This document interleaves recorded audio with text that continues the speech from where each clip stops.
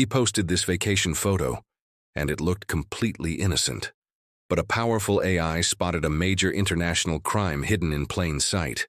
The illegal ivory trade is a brutal, multi-billion-dollar industry that's notoriously hard to track.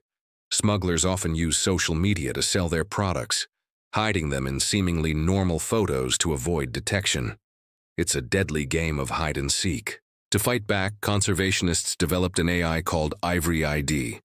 They fed it tens of thousands of images, training it to recognize the unique patterns of ivory, even if it's blurry, partially hidden, or just a tiny part of a photo.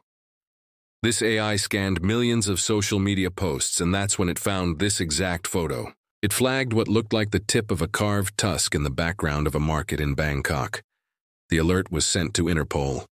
Using the photo's location data, police raided the market and busted a major smuggling ring. Could AI be our greatest ally in protecting endangered species?